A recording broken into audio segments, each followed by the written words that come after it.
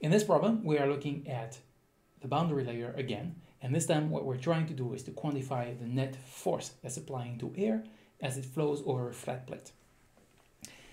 What we have is air incoming from this side here, and with a uniform distribution, and it's leaving from that side there, no, that way, with a different velocity distribution.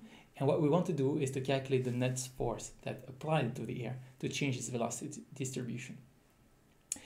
The net force is calculated with a momentum balance equation, and this momentum balance equation is like so. It says that the net force applying on the system, on a certain amount of air in the control volume, is the sum of two terms. One is the change in time of a volume integral, like so, and the other term is the net flow of momentum through the boundaries, and this is a surface integral, like so, of dA. The contents of those integrals change every time you change the left side here, and I like to not learn them by heart, but instead every time look them up in the formula sheet.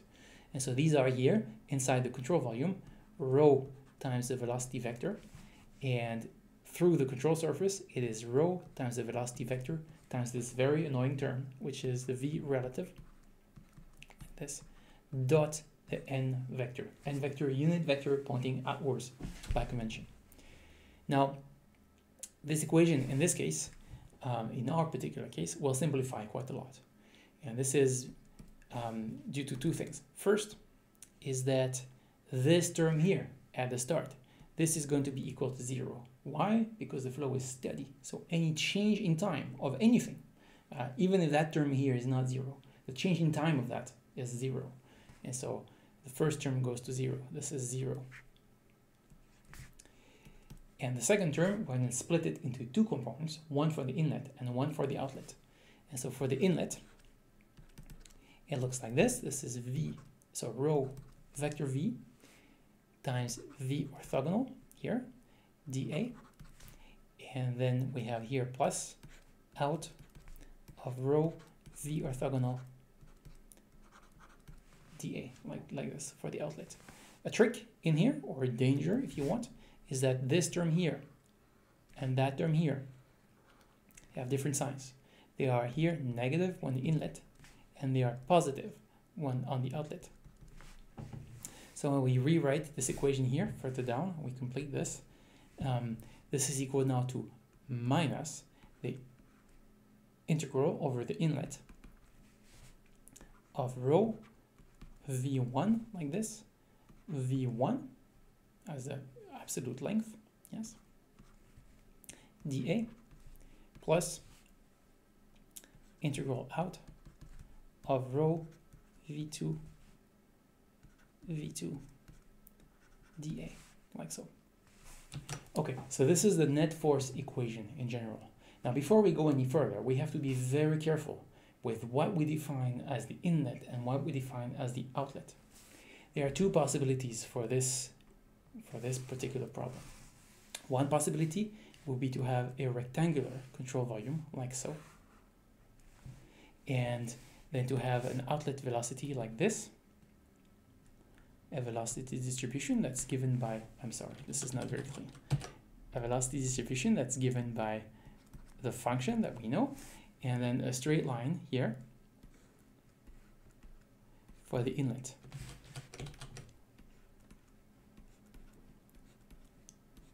And this would be 1 and this would be 2. And if we apply this equation here on top to this velocity distribution, we would get a wrong result. Why? Because the mass flow that's leaving this control volume here is not equal to the mass flow that's incoming here. What is happening is that if we draw such a control volume, then we are bound to see velocity leaving through the top surface of the control volume. This velocity, this fluid going out of the control volume, carries with it momentum, and so it affects the value of the net force here. Now, it's a very common error to use this. If any fluid dynamicists tell you that they never did this mistake before, then you should probably not believe everything they say. A much more useful control volume to use would be to have a control volume that looks like this. I'm sorry, let me try to draw this again. Straight line for the bottom plate, then the straight outlet like this, with the velocity distribution that we know very well now, with this function here. Let me move this up a little bit. And then at the inlet, a shorter inlet. Doesn't have the same height. Whoop, like so.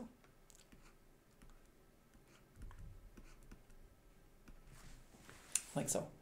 So that we would have now a control volume whose top surface is not traversed by fluid and remains undefined, but I'm certain there is no fluid carrying momentum across the top surface of my control volume. Now, this outlet here has a height, which is called delta, which is the thickness of the boundary layer. The inlet has a height which is not known.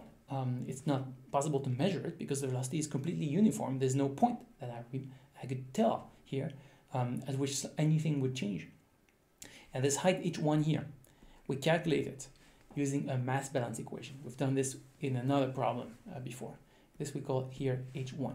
If we use this control volume here, then we're safe again, coming back to that equation here, and applying this equation on top to the bottom control volume. Okay, so let's work out now this equation here, this whole vector equation on top, which I'm going to circle as red, something like this. Thank goodness for autocorrect. And so we're going to try to solve for this equation and quantify what the net force applying to the fluid as it transits from the inlet to the outlet. Let's take a look now.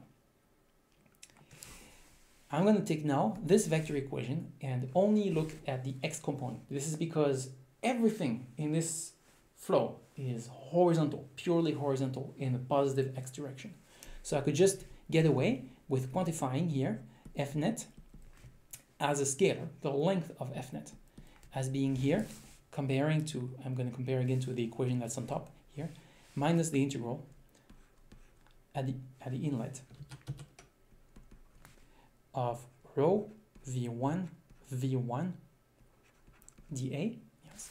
This time I'm not taking the vector v1, I'm taking the length of vector v1.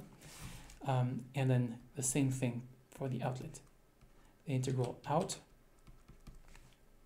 of rho v2 dA, like so. Okay, let's take a look at this. At the inlet, the velocity is completely uniform. It is not a function of area. So I could just skip the integral and just say this is rho v1 squared multiplied by the area, A1. Yes. And at the outlet, I could take rho out of the equation, but I'm stuck now because v2 here is a complicated function. And it's a function of the area A. And so I'm going to keep here the integral here, out of v2 squared dA, like so. Okay, what is A1 equal to? Well, it is equal to the width of the plate on this side, the width in Z, which is called here L2, multiplied by the height of our control volume, and this height is known, we've calculated it before, as being h1, this length h1. So let's replace A1 here by h1 L2, okay? And then on this side now, we have rho times the integral over something dA. dA, I'm going to split it in two. I'm going to say again, across the width of the plate, so in the Z direction down here, in the Z direction, I have a width L2. Nothing is changing according to L2. And then the rest of the integral, I'm going to carry it from 0, this point here, up to delta in the Y direction. So this is going to be the integral from 0 to delta of v2 squared dy, like so. Okay, now we could carry on directly with this calculation. Carry out the whole integral here, and then swap those symbols here for the corresponding numbers. But there's a trick we can play with it that's going to make our life much easier. And the trick is to take this value of h1 here, and instead of putting in the number for it, 1 point something centimeters, almost 2 centimeters, instead of putting the number into it, we replace this with the general expression for h1 that we had before. And this expression can be formulated like this. You're going to see why we're going to do this. We have rho v1 squared L2, and then instead of h1 here, I replace it with the general integral expression that we had when we calculated h1 before. This is 1 over v1 here, integral from 0 to delta of u2 dy. This is super cool because look, when we have the two terms now, we can see that we have the integral from 0 to delta of u2, and here the integral from 0 to delta of u2 squared. So these two integrals, we can carry them out together and simplify the calculation a great deal, while we take care of the rest. So we have here minus v1 squared divided by v1 is going to be v1. So v1, I'm going to put it here inside the integral. I'm going to take the rest that's left over.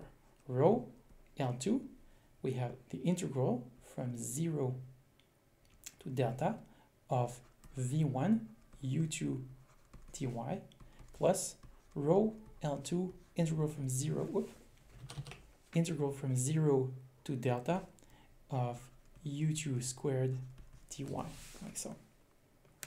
Okay, what does this become? Well, it's equal to rho L2, and now I'm going to carry out these two integrals here into one. This is going to be the integral from 0 to delta of this term here minus that term there. u2 squared minus v1 u2 dy, like so. Yes, I put the square brackets just for clarity, but they're not even needed in here. And so now what we're going to do is we're going to replace u2 here, u2, by the function for u2 that we are given in the problem setting. And the function for u2 is like this. u2 is equal to, I have to be careful when I transcribe this. Where is this? u2 is here. u2 is v1 y over delta to the power 1 over 6, like this. So I'm going to take this expression here and put it inside both of those terms there. Let's see what this looks like. We have here the net force, still calculating the net force, is rho L2 times the integral from 0 to delta of u2 squared. u2 squared is going to be v1 squared. Then I take delta. Delta here is to the power minus 1 over 6. And now this is squared, so this becomes minus 2 over 6. Y is to the power 1 over 6, but this is squared, so this becomes y to the power 2 over 6, 1/3. Yeah. And then minus, here I have v1 u2, and so v1 here, v1 times u2, v1 delta to the power minus 1 over 6, and y to the power 1 over 6 here. And this whole integral here I carry out with respect to dy, like so. Okay. Let's try to simplify a little bit some more. And let's try to carry out this here, v1 squared and v1 squared here, put them outside of the integral. So I have rho L2 v1 squared, and now I have the integral to carry out of delta minus 1/3, y 1/3, yes.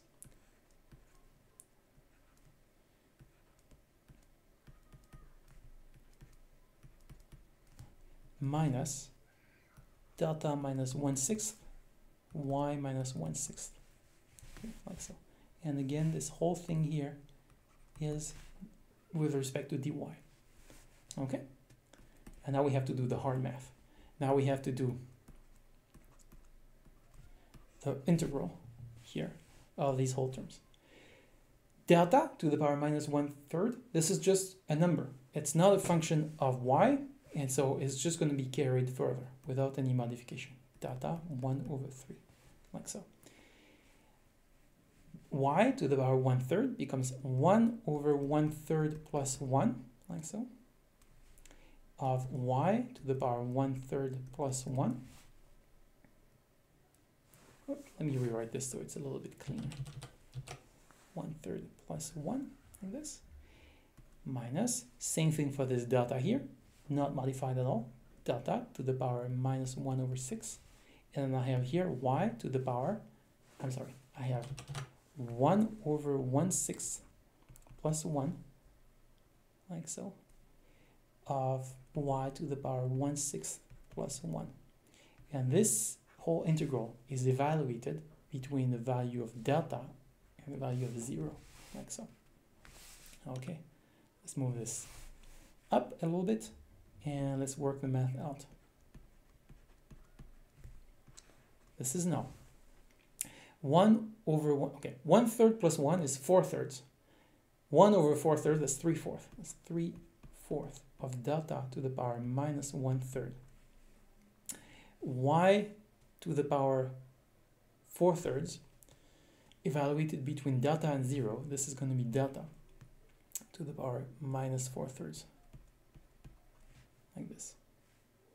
Nope, delta to the power 4/3. Try to erase this like so. Just learning to use this new tool, so I hope you can be a little bit patient with me. And this part here is delta to the power minus 1/6, remains the same.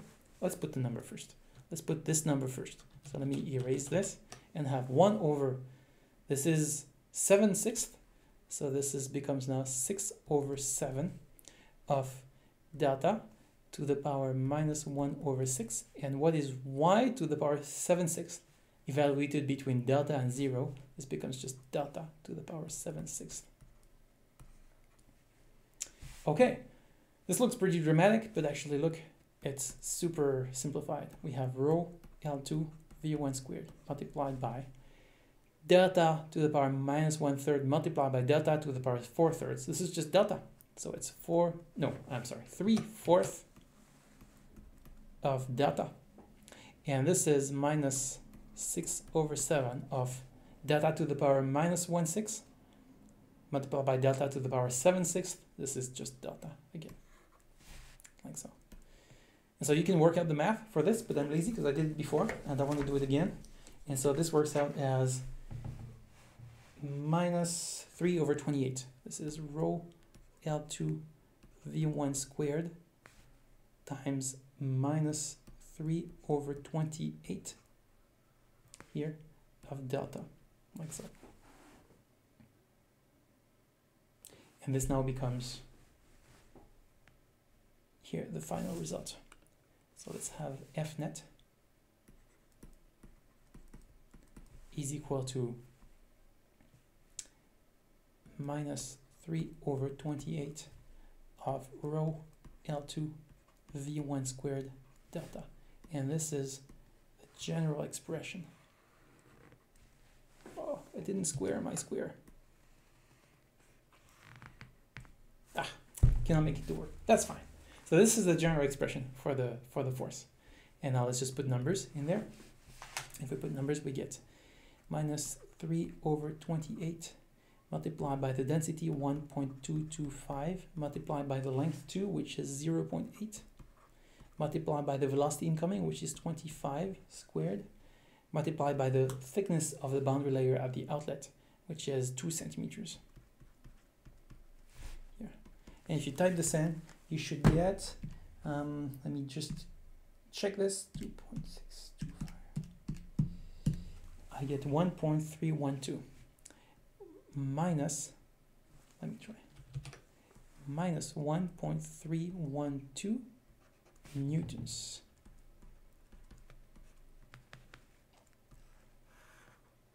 So the flow comes in with a straight uniform velocity distribution at the inlet, and by the time its velocity distribution has changed at the outlet, its momentum has reduced. And this is due to the net force that has been applied by the plate on the fluid which is backwards, which is in this case, let's try to represent it. It is minus, this is F net. It is in length minus 1.312 newtons. And this is the sum of all the shear, the friction that's applied by the plate on the fluid as it goes from the inlet to the outlet. And this is how you calculate net force in a flow system where the velocity distributions are different at the inlet than at the outlet.